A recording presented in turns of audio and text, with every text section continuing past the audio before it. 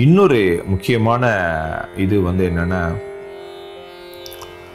நாம் தனியாக கான்சன்ட்ரேஷன் பண்ணுகிறது அது ஒரு பயிற்சிங்கிறது மாதிரி குரூப் கான்சன்ட்ரேஷன்.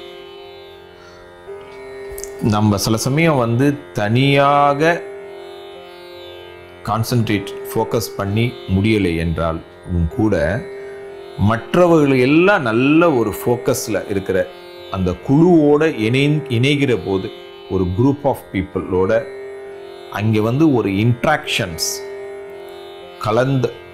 கலந்துரையாடிய நிலையில் இருக்கிற போது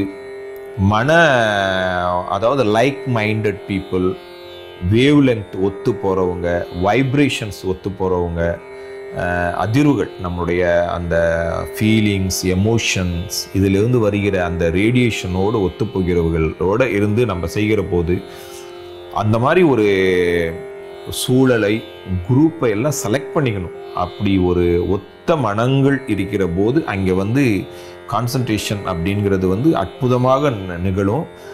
இண்டிவிஜுவல் கான்சன்ட்ரேஷனில் இருக்கிற பவரை விட அந்த group concentration, combined mind, one மைண்ட்னஸ், அந்த குழுவோட மொத்தமான ஒரு ஆற்றல், கான்சன்ட்ரேஷன் பவர் அங்கே இருக்கிறப்ப அற்புதமாக அது வேலை செய்யும். அதோடைய பவரே அதிகம். அதனால் அது மாதிரியான சூழ்நிலையை உருவாக்கி கொள்ளுங்கள். நல்ல மனிதர்களுடைய தொடர்புகளை ஏற்படுத்தி கொள்ளுங்கள். சத்சங்கங்கள் ஏற்படுத்தி கொள்ளுங்கள். அது